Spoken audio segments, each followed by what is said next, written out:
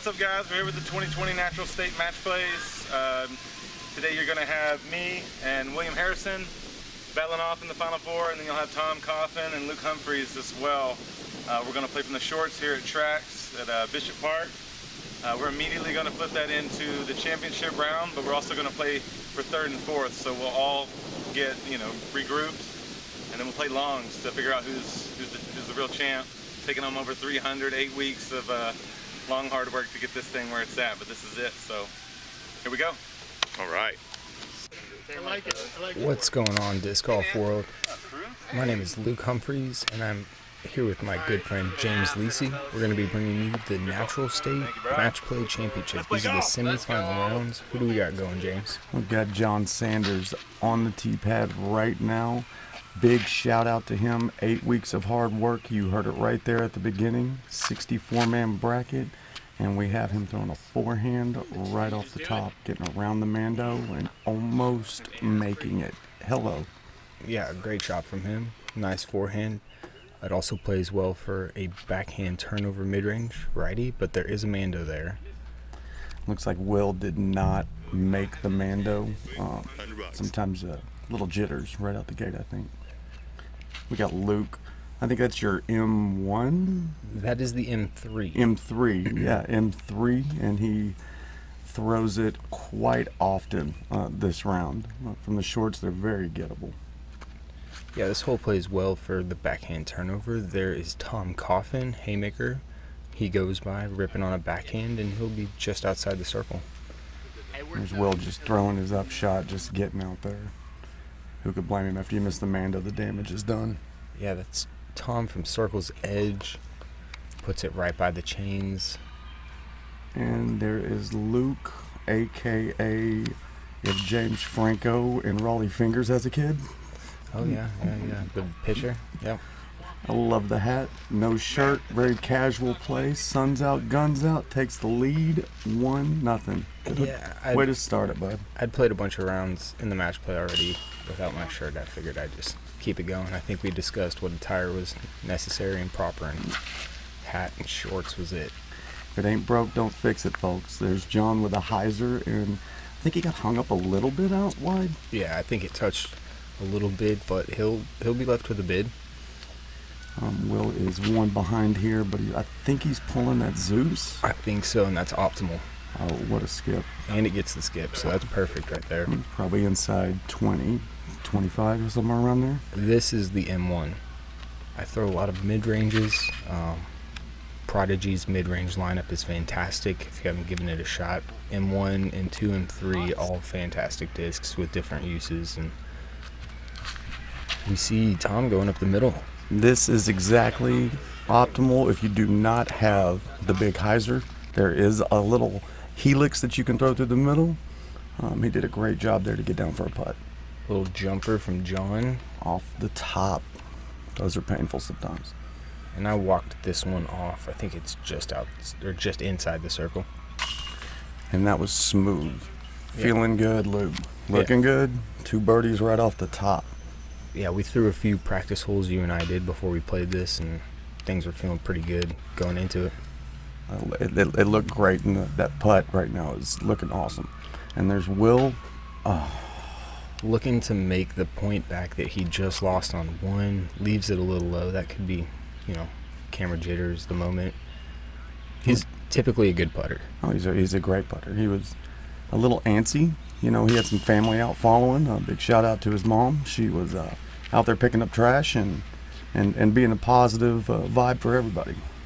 Yeah, great shot. Great comeback putt from John, rather.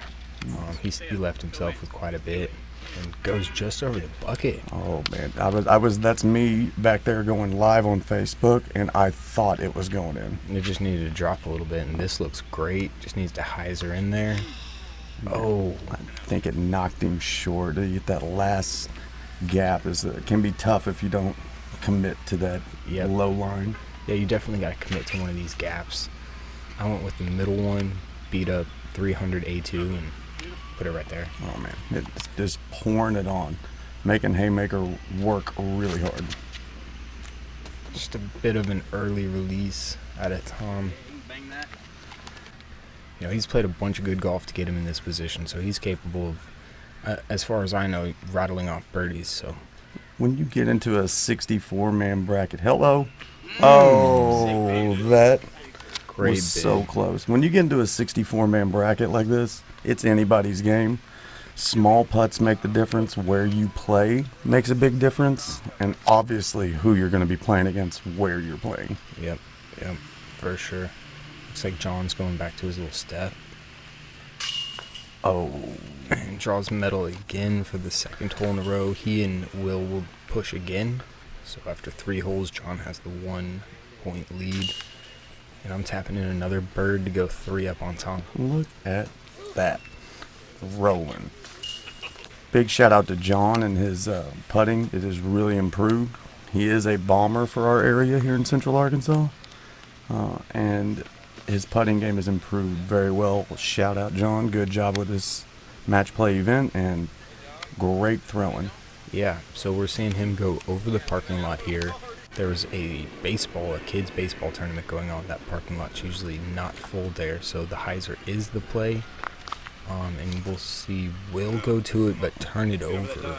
He may hit that man. I don't think he did, but when you flip it over like that, there was a slight breeze. You can see that tree in front, but I wouldn't think it was overwhelming. I think the forehand play was probably the optimum play as we see you take here, and that is just well done, sir. Yep. Hitting the gap proper. Yeah. It sets up well for a forehand. I think that's a pretty optimal play. This is Tom's flippier disc. He'll throw it on turnover shots, longer turnover shots. I could tell he was getting a little frustrated. Tom, you're a great guy and a great ambassador for the sport, and your play is phenomenal. He didn't get over on that one as much as he wanted, but there's more to play for sure. Without a doubt. We're going to head to the trees here in a little bit, and anything could happen in there. So. Absolutely. Here you are lining up for 4 in a row. Right off the top, you were feeling good. Yeah, feeling the stroke, throwing a lot of mid-ranges and smaller stuff like that, which I feel comfortable with. I've been putting a bunch of time in, really, in this quarantine. Well, it's been great to play with you when you've been in town, and there he goes. John, hammering the putt. He just had one splash. It feels really good to rebound from that and smack one right in the heart. Yep, great putt from him. Going to the 5th hole, we've got a creek that plays left of the basket, so anything landing left of that basket is going to be most likely out of bounds. There are a lot of similar shots on this course, but there are obstacles like this one here on this hole. It's a hole 5 is par 3, 375. There is a ditch just left of the basket and deep, probably 10 feet from it. So the optimal play is to throw this big hyzer, but drop it right before that tree and be high enough to where you're not skipping way out of bounds or just airing it. Yep, exactly. I'm going back to that mid-range. I'm just feeling like it'll finish straight. It goes a little bit long, right? Well, I mean, if you've got the power to glide it straight at that stump and just kind of let it drop in, you're going to really be happy with the result. And there goes somebody getting a hold of one. That was a haymaker, I believe, right? Yep. And there he is, leaving himself an opportunity. Here you are putting kind of at that ditch. This is a little bit of a death putt. Yep, and it's a low ceiling putt as well. That branch is hanging down over the basket, so I've got to throw it a bit low and just... Oh, right in the ditch. Thought I threw it in the water. Yeah. Now, fortunate enough, everybody decided before the round started that if you are not surrounded by water, you're in. Yeah. I think you were in on that one. I think Haymaker actually was out on that next one. Great putt from Will. Straight at the out of bounds ditch. I stayed inbounds here, so that's my par putt. There you go. That's how you clean it up. Yeah, and unfortunately, like you were saying, Tom's went out of bounds, so that's another pickup there for me. This is a little tight tunnel shot that, should be. Ooh!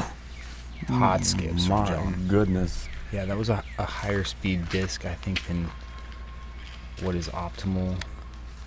And he kicks out to a look there, Will, with the tight tunnel shot. There's really this gap that's right before the bucket that if you come swooping in Oh. Felt good on that one. That was my H3. Shout out to Kale LaVisca. He gave me that disc, and it's been flying great for me. Oh, yeah. I've seen you throw that thing on some great lines. Tom put pretty good pull. I think it was just a little bit right of his line, or that would have been somewhere around the bucket. Oh, yeah. There's Will tossing it up there, trying to give it a run, but just make sure that he doesn't get too far out. Yeah, So. you saw Tom's hit a tree, kicked out right. He's left with a pretty tricky forehand. This thing was so touchy when he threw it. A foot further, and that is smacking the chain so hard. From my angle, it looked great. Thought it was going in, and he knew he needed it. My disc is pretty close to the basket, so he walked up there, checked it, knew he needed to throw it in, and you can see there I was fairly close. Moving along, 6 up on Tom. John 2-0 against Will. It's still close, and they're pushing, they're fighting. Yep. Will's missed a short one or two, cost him probably the tie, but he's all the way in it at this point. Still a ton of stuff to play.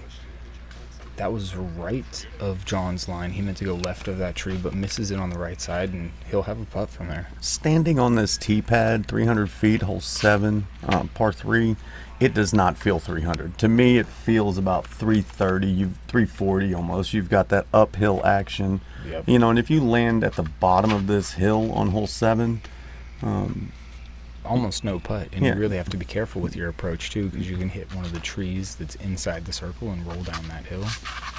Countless times I've seen people hit that and roll down. Oh, and then haymaker just letting go a little bit early. This is one of the best parts about his game, though. He hit the exact line he was looking for, and he's under the bucket. That was fantastically played. You won't find a better player in our area here in Arkansas that is any better than 200, 220 in. I'll take Tom Coffin all day. Yep. He'll show it multiple times this round. He's just got that nose up putter. I was behind John on this putt when he did it, and it was awesome. There we go with the trot it back. Mitch Trotter doing his thing. Yeah, shout out to Mitch for these replays. Look at this, just pure elevators. Smacky. Got it. Yeah, and just filming in general. Thank you, Mitch Trotter. If you guys enjoy this, definitely subscribe and like. It helps him bring more content to you. So yeah, please do. Mitch does a great job in our area and helps promote the sport on this level as well as in attendance and helping with the local league. And look at you. Not even hesitating, moving. You were strolling, arms flaring. You were feeling it right now. Yeah, I felt like that was going in. I knew that John had just banged a big one, warmed up the chains for me. So. Oh, yeah. Nothing will motivate you more. Here is a really tight line going down the left side on hole 8. This is an extremely tight hole to hit on the left side. On the right side. Go. Oh, look at this. Go. That's putting all day, buddy. Oh, that is a beautiful shot. Yeah, you're looking for a late turn to the right. It's downhill, and there's plenty of trees to hit. I kind of threw it high, but I also... Is that A2 again? That was the M3. The Yeah, M3. you see it goes right by the bucket. I thought it was in for a second. What a line. I felt like the disc was in the air. Haymaker going out. Oh, he just catches the gap on the left. He's got about 250 in from here. Throwing up that putter. Oh, look at this. Oh my goodness gracious. Tom Coffin throwing a haymaker in there. I will take that man 200 to 230 feet all day long. The bank is open. He saw me put it right next to the bucket off the tee, knew he had to do something, and he pulled it off. I mean, hats off. He had to show you he was there. He reminded us what got him there. Hell of a shot, Tom. Great shot. Fun to watch. Saw that one live. Couldn't believe it. I mean, it was all of 250. There he is pulling it out. Just a beautiful line. John kind of left some meat on the bone here. Yeah, this is all of 28 feet here. Oh, he glanced it. Yeah.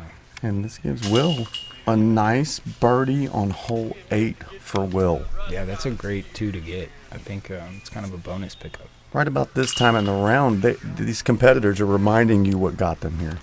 You know, their competitive nature and not giving up and continuing to fight. Kudos to Tom on that shot, and a nice birdie, Will. Way to get the train rolling. Yep, well said. This is a great looking shot. If it gets back left, oh yeah. Oh, it's so deceiving when it hooks over like that, when you do that helix shot. But there's plenty of space out there to the right, and then it allows it to come back. Oh, there's John. We got over a little bit on it. You felt a gliding mid-range there? It might have been his escape. I think he... Oh, that's right. That's right. Yeah, enjoys that. I am throwing my M3 here. Imagine that. And looking for it to turn over, it basically just holds straight though. You know, from the tee pad, I thought this was 40 feet, you know, but it's so deceiving. You know, when we got up there, you know, it's pretty close. Yeah, just outside the circle, I think. Oh, Tom giving it full flight, trying to give it full flight. I couldn't tell if he was trying to go down the left gap there or just kind of got away from him. But it happens to all of us. Yeah, he's going for the hole at the end of the day, trying to throw in 340. Here he goes. He's going to throw this one in too, guys. Oh, good. Great up. Yeah. Great up. Impressive what he can do right around the green. Scrambling wise, he's still got all the tools. John with a tricky knee from about 52, 53, something like that. Yep. Oh, he gave it a big. Just underneath. Oh, wow. That tree that he went on the right side of is, wow, what a line. Oh, he didn't like it. Yeah, it was... Did you get the giggles there? Man, worst putt of the day. My focus was off. Oh, that's all right. That'll happen. Oh, no. And that was to grab another birdie, which is getting holes 8 and 9 back to back would have been fantastic. We're on hole 9, and I think I've seen 3 or 4 maybe that he dinked or splashed already. Yeah. Oh, that. You know, he has a good attitude about it. Way to go, Tom. Yeah, they're not bad putts either. No. Oh, this is close. So this little island green here, if you were left, you were wrong. It's 180 feet. That one's wet. Here we go. This one is going short. That's got to be wet too. Oh, I think it was close. I couldn't tell if it stayed up. Surrounded by water is good, or is not good. We're going stable 300 A2, just short but inbounds. It's a deceiving 180, you know, and it's it can be tricky. And, you know, sometimes you get a little wind off that water. Shout out to Bryant Parks Department, Chet Dykes, for everything they do for disc golf here in Central Arkansas. The course looked amazing out there that weekend, and they really work hard, and they do some great events. Shout out to them. Thank you so much for everything you do. Yep, for sure. Can't thank them enough. This is the putt you don't want on this hole if you go long. You're looking back at the water. He buried it. He buried it. Yep. Way to go, Tom. Way to remind him. He reminded you, didn't he? He did. He did. Let me know that it wasn't over.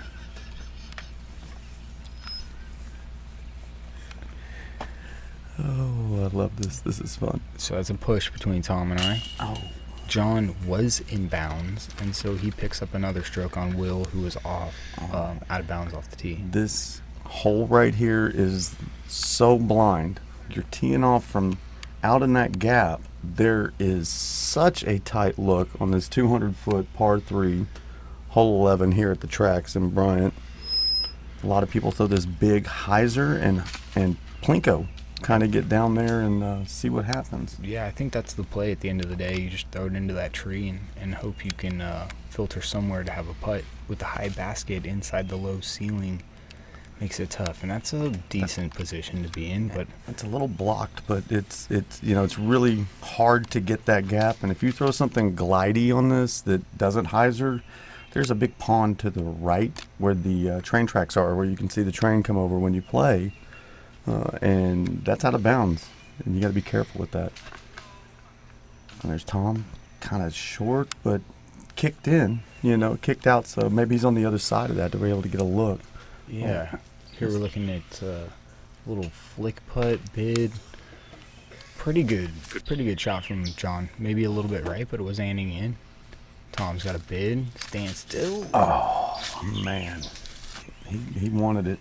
He did. There's a tricky one from Will. High basket, low ceiling. And did that spit out? Dude. Did that spit out again? I couldn't believe how many times he'd spit out already thus far. It felt like it was kind of being unfair to him. You know, I mean, the disc golf gods can smile on you some days, and other days they just, you know, there's a force field around the basket. They won't let you do it. Luke beats Tom. Yeah. And Tom, That is fantastic. yeah. You heard it here first, folks. Here we go to the push. Yep. So we go on to a longer hole, longest hole we've played so far. And, you know, right now we've got a decent match here of 4-1. I mean, it's only 3-hole difference between John and Will. Congratulations on moving to the finals there, Luke. Yeah, thank you. You know, you worked hard, 64-man bracket, and you handled business on your end. Heck, you beat me, so strong. I thought once I got past old man Lisi, Out of pep. Pops is a putter. There we go. That's a pretty tricky shot from Will. Well played, though. We've got John looking at about a 25-footer. He's got it lined up. These are the ones he's been canning today. Get you some. That's right. Way to go, John. Good putt. Yep. Well played. Got it to stay. I think this is Luke to push. Will to match. We got the push. Yep. John and Will push. We've got 290, low ceiling, and definitely don't want to be right on this hole. You'll see a lot of putters in mid-ranges. Looks like that's what these guys are going with. You know, I like a low line and drive here just to keep it fair. If you get too far right and too far left, you're just not going to get a putt on the hole. Yep. So something that glides a little bit better, Totally agree. straight down the fairway, is probably what you want to do from the shorts on hole 13. And that's off the top. Yeah, it was right on the pole, though, just a little hard. And that's another one. Dude, And that was right side, but I mean, that thing, look at him. these baskets are not being nice. Now he's counting them. Oh, and that tough break, buddy. Man, hard to watch. He's throwing a bunch of good putts. I hope he keeps doing it. So there's he's up by 3 right now, John is. And Will's really got to turn it on if he wants to. Let's see. It's dry, so it's not Stayed surrounded. safe. No, Wow. not surrounded. That's very atypical. If you go past this basket, you most of the time end up going out of bounds. Yeah, Wouldn't you say? how are you dry Yeah, getting over there? That just a stroke of luck there. and that you know, that rule this round helped a couple people, and then there he goes, and life is unfair. Look at that, splashing out. Now he's splashing in. I mean, Kind of unnecessary. I feel like John was left with a pretty tricky putt. It wasn't the time to blow by.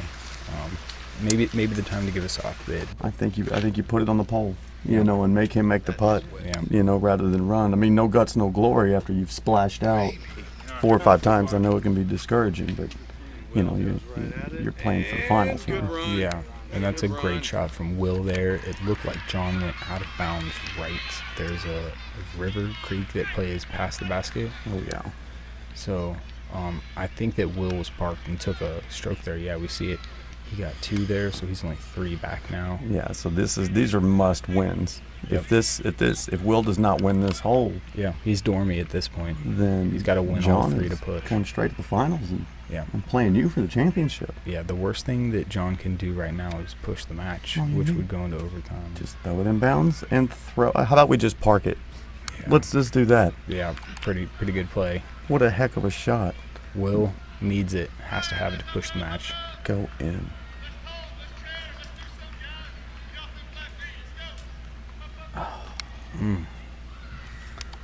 Tough putt, straddled out.